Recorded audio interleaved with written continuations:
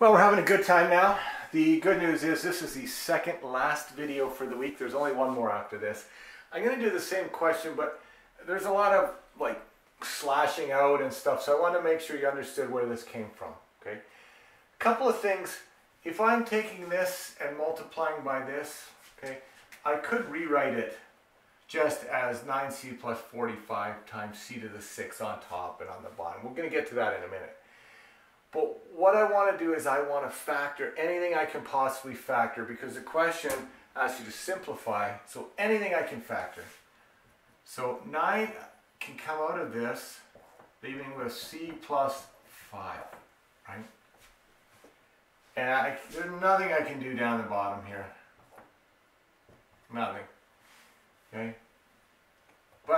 And there's nothing I can do at the top here. But also this is a perfect setup to do the difference of squares. Perfect square, negative sign in the middle, c plus 5 and c minus 5.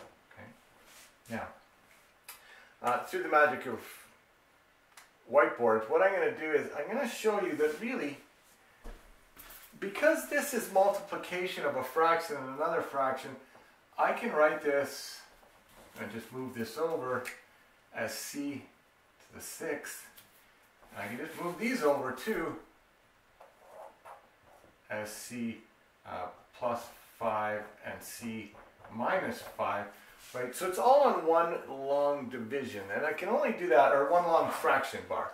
And I can only do that because it was multiplication.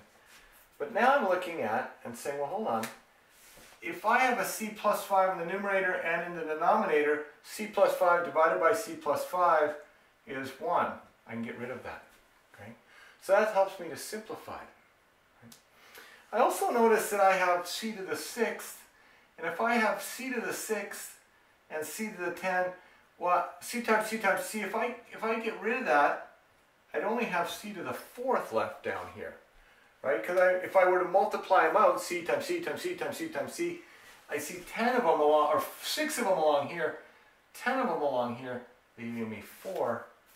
So now I'm kind of down to this 9 on the top, and 6c to the 4th, c minus 5 in the denominator. I didn't write that very well. Let's try that again. 9 on the top, and 6c to the 4th, c minus 5 in the denominator here. So I'll step off screen, you can have a quick look. There's not much else I can do except to say that, well, 9 and 6 also have a common factor I can divide out of 3.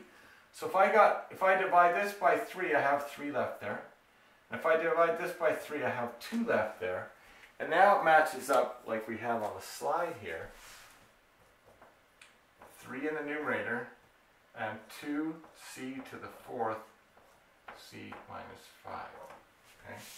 I'll let you have a look at that. I'll step off screen again here. But you're probably saying to yourself, this still doesn't look very neat. And the reality is, you're correct, it still doesn't look very neat. But what we've done is we've simplified it as best as we possibly could. We've done the multiplication and then simplified it into that scenario there. And it's as good as it gets. See you on the next slide.